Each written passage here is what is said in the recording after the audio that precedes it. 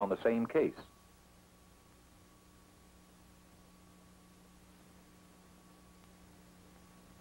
Even here, surgery is not without its surprises.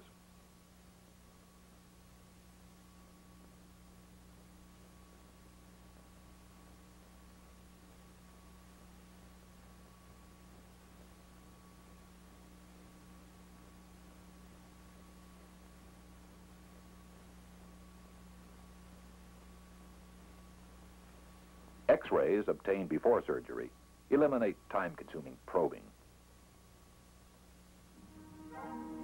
The support of these hospitals, 12,000 miles from home, is nothing short of remarkable. Central material supply rooms are well stocked and are constantly resupplied. Inventory compares very favorably with that of a stateside hospital. Laboratories with the most sophisticated diagnostic equipment are found at every hospital.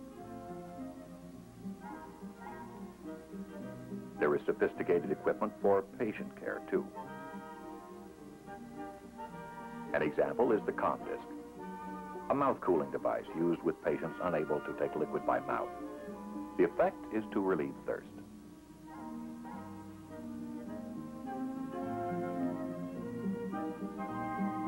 Convalescent centers like Cameron Bay minimize the need for out-of-country evacuation.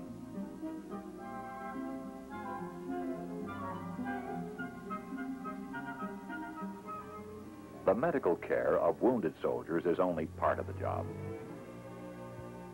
MedCap, the Medical Civil Action Program, is a tactical employment of medical personnel. Volunteering their services during off-duty hours, doctors, dentists, nurses, corpsmen go out to the villages and rural crossroads in an attempt to raise the level of health in Vietnam's 15 million people.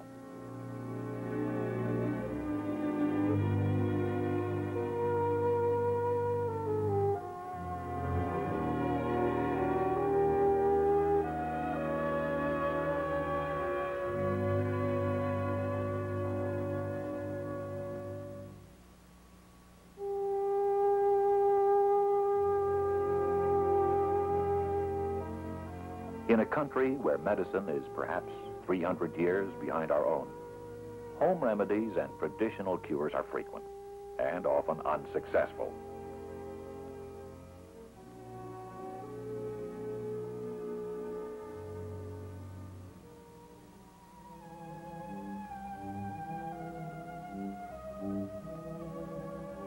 The ravages of leprosy and other deteriorating diseases have, in many cases, never been treated, and are seen for the first time by these teams.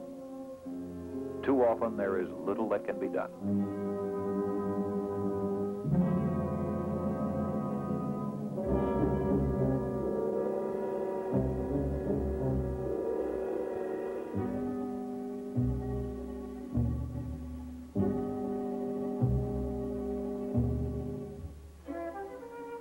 When help is possible, both patients and medical personnel are rewarded.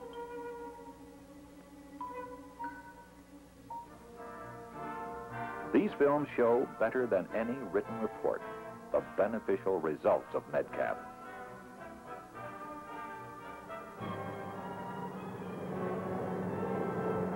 This armed convoy of more than 100 vehicles denotes the advent of the newest approach to mobile hospitals. The must has come to Vietnam as the 45th Surgical Hospital at Tay Ninh.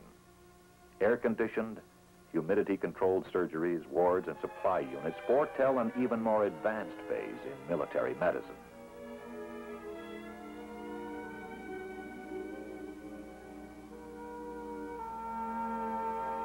Not every type of medical care can be provided at any one hospital. Because of the distance, evacuation from one hospital to another is usually accomplished by helicopter.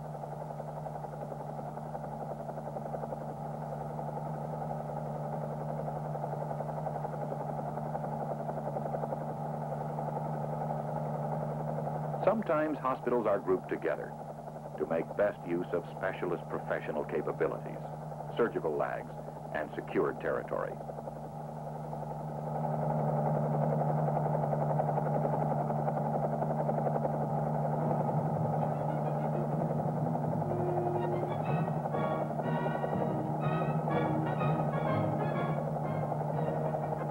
doctors, hospitals, whole blood, and highly trained professional staffs are the elements responsible for the lowest fatality rate and highest return to duty rate ever recorded in a war.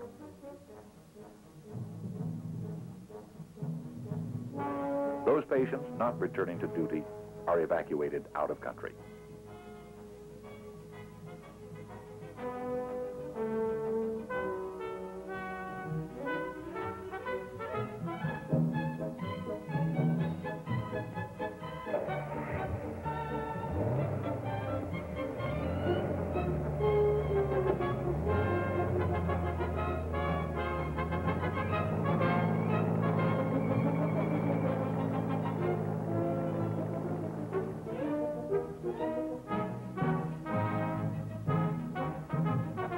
The medical facilities in Vietnam are only a link in the overall medical chain. But every hour of every day, they prove to be the strongest. Air back to 116. This is Mignon Tower. Clear takeoff. The advised weather part is 3,000 scattered, 10,000 broken, 5 miles visibility, and light rain showers. Air back 162. Roger, good day. Upstart 25. This is dust off 77. Over. Dust off 77. This is upstart 25. Over. This is dust off 77. I'm coming up on your area again from the south. You have another roll ready for me. Over. We sure do.